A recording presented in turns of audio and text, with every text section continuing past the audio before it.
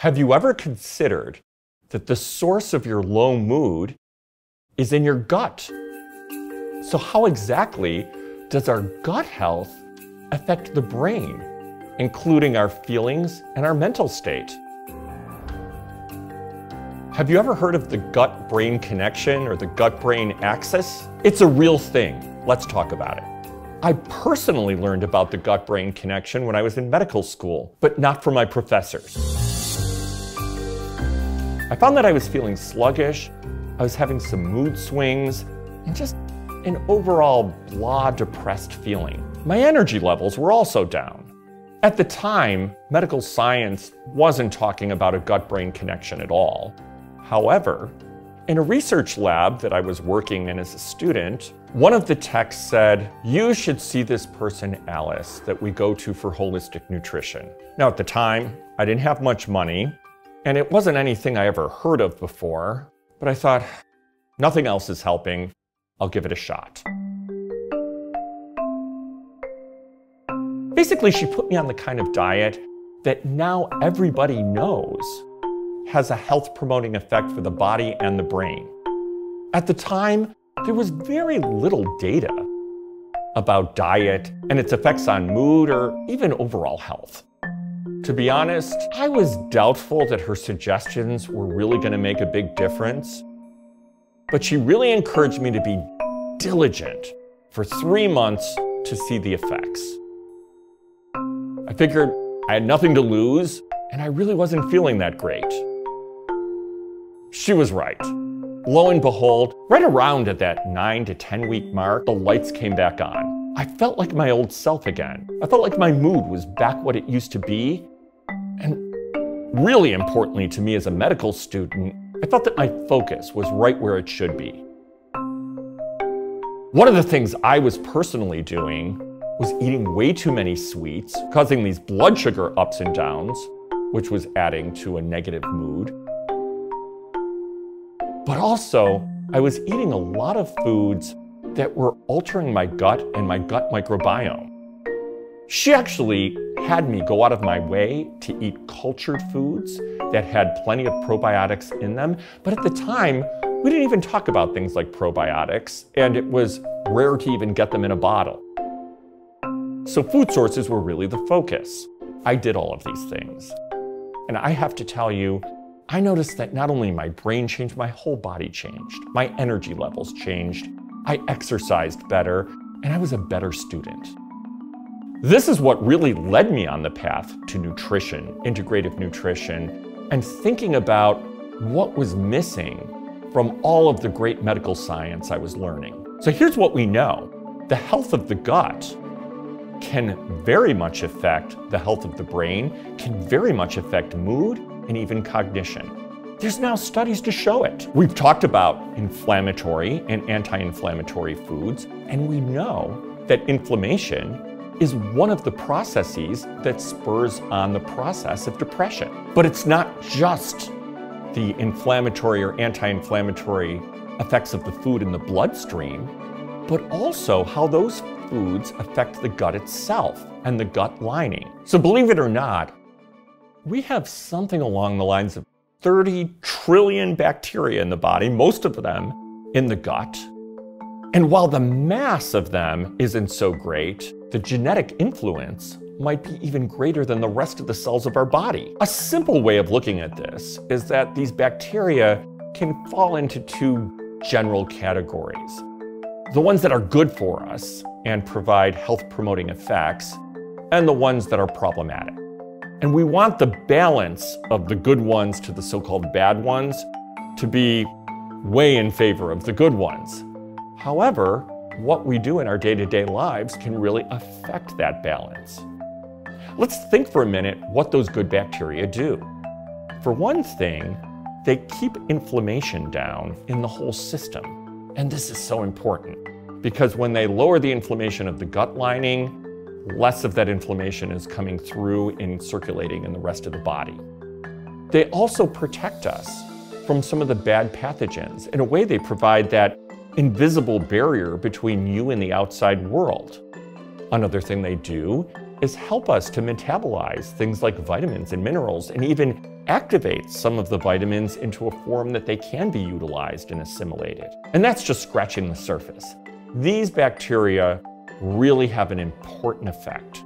We don't even know all of the things that the genetic codes in these bacteria are doing for us. So we need to do as much as possible when we're thinking about the foods we're putting in the gut to promote the good bacteria and to keep the bad bacteria at bay. This means we want to minimize foods that insult the gut lining and destroy the bacteria, including too much alcohol, and even limiting our use of things like antibiotics to times we absolutely need them. In addition, the foods that we eat have a big impact on the function of the gut and also the bacterial balance. The typical American diet of a lot of processed foods, processed meats, bad fats, lend itself to an unhealthy balance. Whereas eating nutritive foods, cultured foods, leafy greens, healthy fats, cultured foods, this lends itself to a healthy balance of the gut. Now there's these terms that people hear a lot about but can be confusing, such as prebiotics and probiotics. What does that really mean? So to be clear, prebiotics refers to the food that those bacteria eat. We're focusing again on the healthy bacteria. And that food for the healthy bacteria is in plant sources, particularly fibrous type plants. And it's a particular component of the plant called resistant starch. The term resistant starch means resistant to digestion in the small bowel because that food moves along the digestive tract to the large bowel where it's fermented and then provides the food for the good bacteria. So that's what prebiotics are. Ideally, we would get these from the diet. Now, there are prebiotic supplements, and sometimes people need to take them. For example, if I get a patient whose gut is really in a bad place and the diet is really poor, and we know there's going to be a transition period to eating those good foods, then maybe I'll recommend a prebiotic.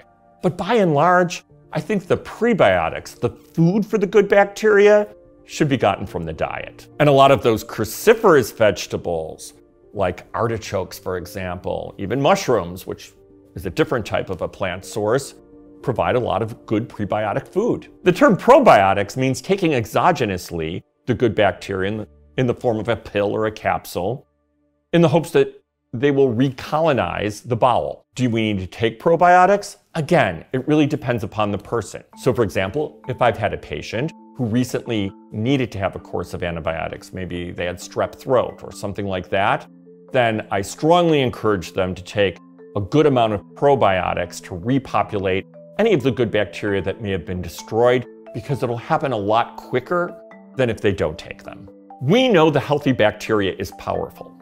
We know, for example, that people who have a hard time getting over certain types of gastrointestinal infections, even doing something called a fecal transplant can make all the difference in the world, because you're bringing in the healthy microbiome of somebody else. We think there's other ways of doing that, and sometimes probiotics are a good one. But again, every once in a while, a severe measure is needed. We know from studies both in animals and more recently in humans that sometimes probiotics have a direct positive impact on mood in depressed people. And again, this is because the health of the gut has a big impact on the health of the brain, including mood. So what are some signs that your gut health might be affecting your mental well-being? What I like to do is take inventory of both mood symptoms and cognitive symptoms, along with any symptoms that might be going on in the gut.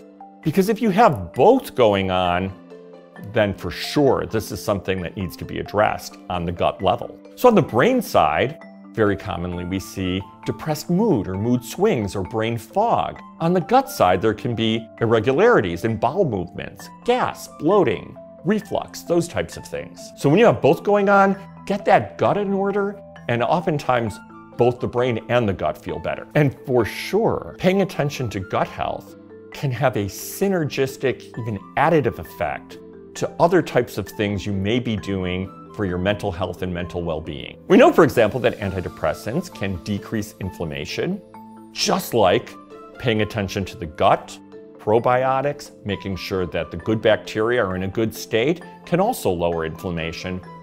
Inflammation being one of the mechanisms to spur on the process of depression. For example, if you're involved in a psychotherapy process, you're going to be more present and more able to engage in that process if your gut's in a good place, because your brain's going to be in a better place.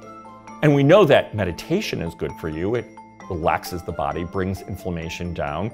Your ability to adhere to your meditation program or stay focused on your meditation will get better as your gut gets better, because your brain will get better. So get that gut in great shape, because that'll help you to get the brain in great shape. I'm curious if you've ever noticed anything, like maybe you had that heavy meal or binged on something that was really bad for you. How'd you feel the next day?